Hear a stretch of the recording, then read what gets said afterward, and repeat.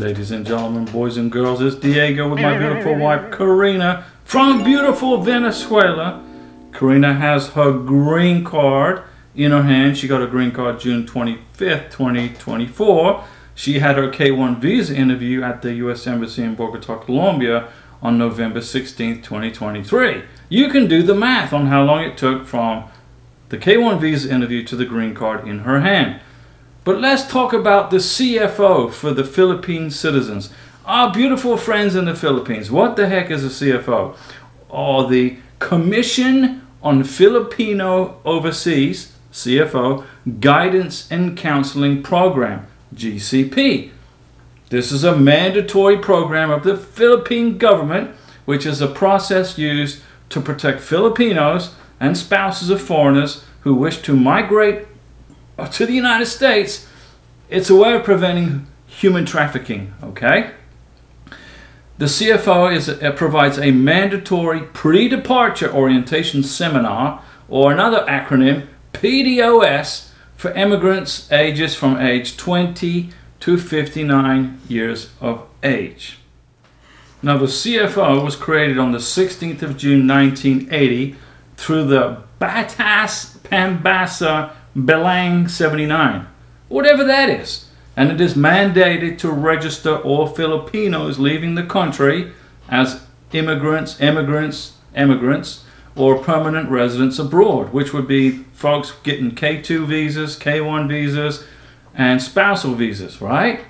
Okay, all Filipinos leaving the Philippines and going abroad as fiancés, spouses, or family members, which would be under the K2, or foreigners, okay, are required to attend this Commission on Filipinos Overseas Guidance and Counseling session. It's mandatory.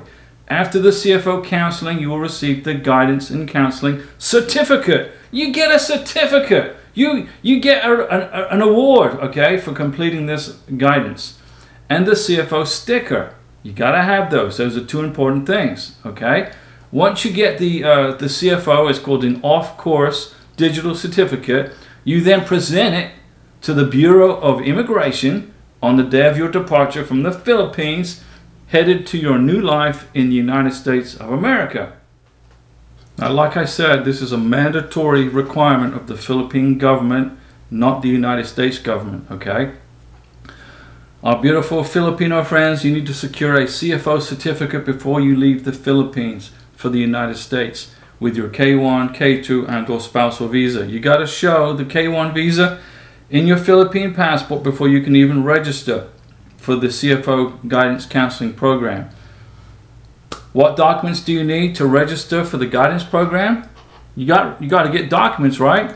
Well, you got to have a clear copy of your valid Filipino passport, a clear copy of the K1 or K2 visa, spousal visa, a copy of the petitioner's U.S. citizen's biographic page of his or her passport, and the certificate and/or report of marriage, the ROM, from the Philippine Statistics Authority, if you got married in the Philippines, okay?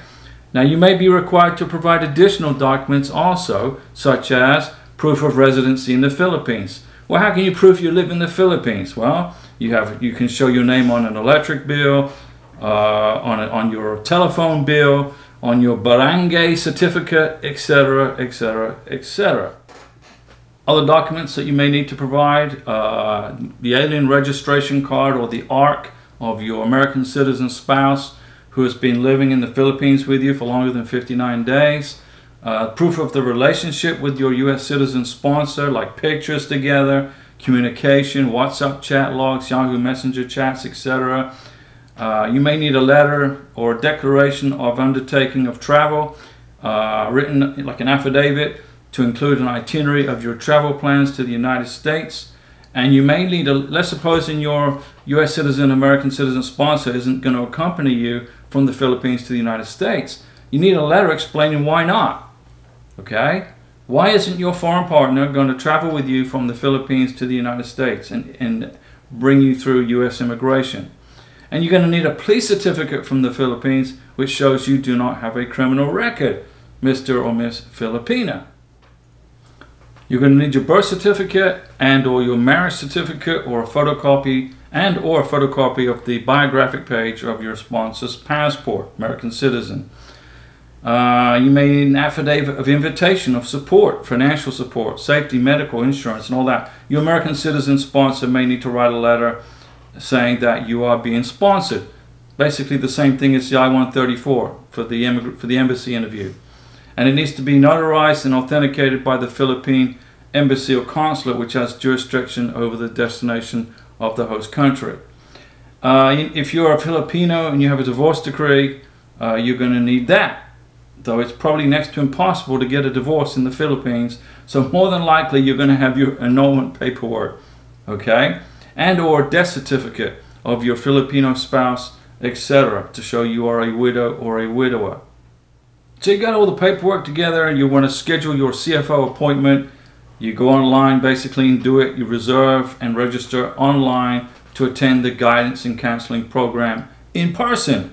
So you're going into a classroom kind of like situation. I'm going to put up the contact information right here. This is the contact information to schedule your counseling session, either in Manila, Philippines, or in Cebu, Philippines.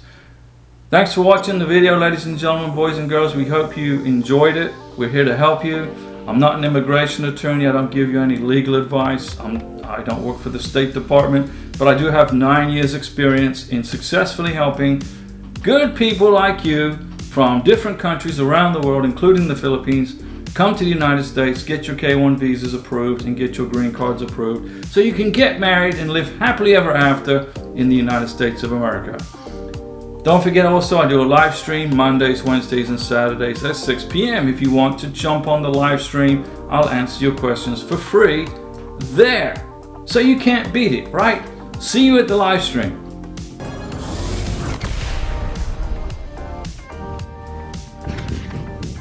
I'll be back.